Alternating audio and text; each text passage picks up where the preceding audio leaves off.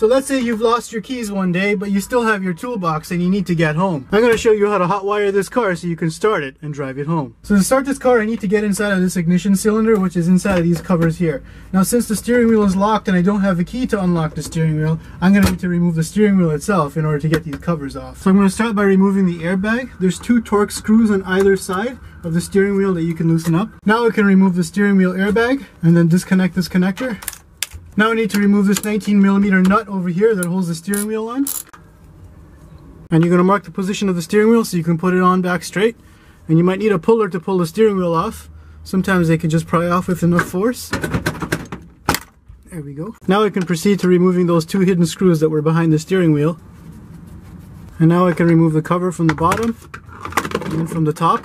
So with the cover removed, this is your ignition lock right here, and the switch for it is just behind here. Alright, so I'm just going to remove some of the wiring so you have better access. This here is the wiring for the ignition lock. You can see these really fat wires that go to it. And this little one here is for the key reminder. Alright, so if we have a closer look at the ignition switch over here, this is the connector where it was connected in.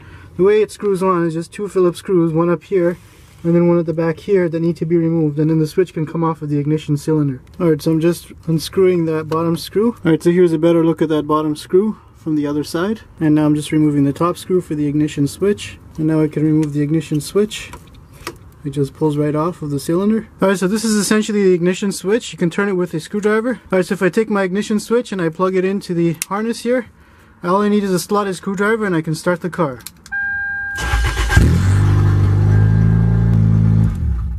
And I can turn it off just like a regular key. Now the only problem with rigging the ignition switch alone is that the steering wheel is still locked and I won't be able to move it.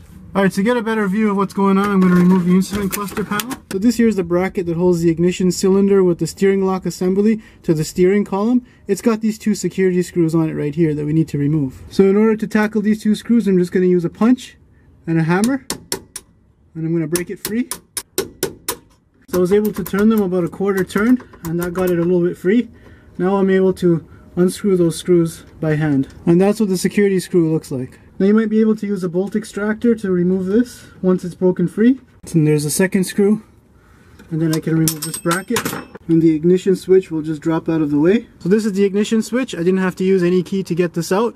And this here is the steering lock. So now the steering wheel is completely unlocked. And I can start the vehicle using a screwdriver.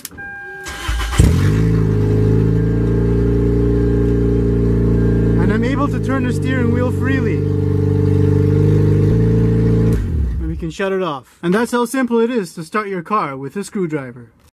Now remember kids, only try this on your parents' car at home because real thieves don't even bother stealing Corollas.